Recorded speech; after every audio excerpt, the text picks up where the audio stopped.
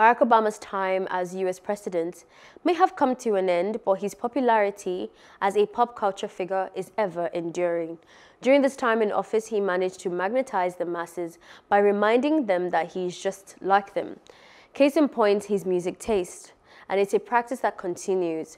For America's 44th president has unwrapped his top summer playlist of 2021. Sharing the list, which fuses hits from the likes of Jasmine Sullivan, Rihanna, Jay-Z and SZA, Obama says, with so many folks getting together with family and friends, there's a lot to celebrate this summer. It is a mix of old and new, household names and emerging artists, and a whole lot in between. Hello, hope you enjoyed the news. Please do subscribe to our YouTube channel and don't forget to hit the notification button so you get notified about fresh news updates.